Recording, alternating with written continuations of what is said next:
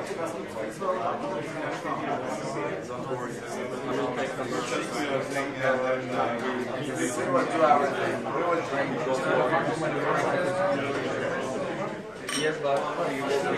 ik glaube, es ist 6 Uhr.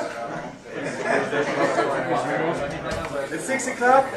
Thank you all guys for coming for this special event at Soirée Cantillon. So where we showcased 5 different Cantillon beers on tap. We will start with the Gueuze. So actually the basic product, the final product. It's a typical Belgian beer style. It was actually almost extinct, or like not existing anymore, in the 80s and the 90s, and also the brewery had some hard times.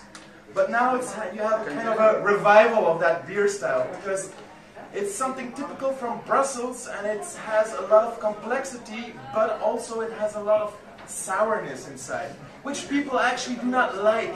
But it's sour, it's really complex, and actually the first beer is a blend of 3 different kinds of lambic.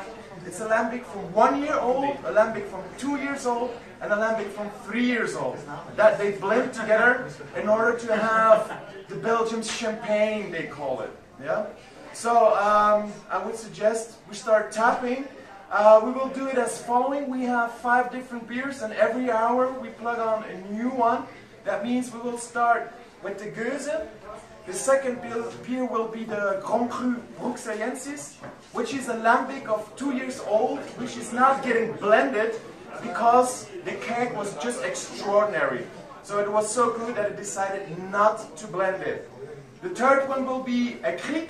So that says actually a lambic of approx 20 till 23 months old, that they then mix with approx 200 grams of cherries a liter. They leave it macerating for about 2 to 3 months, and then we have the Kriek beer. The third beer will be Rosé de Gambrinus, will be a raspberry, same procedure, like a 2 years old lambic, mixed with framboise. The third one will be, what is the third one? The fifth one.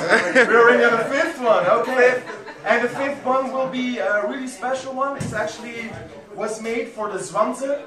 The Zwanze in 2008, the first Zwanze. The Zwanze is an event that takes place in the whole world in a sense. It's only on one specific day, one kick, a bar, and we tap it all in September at 9 o'clock. To celebrate the idea what's behind Cantillon, and that will be the last beer that we will be tapping. It's called Naf. It's the Weibel Jean, and it is a rhubarb lambic. Okay? So I suggest we should start tapping.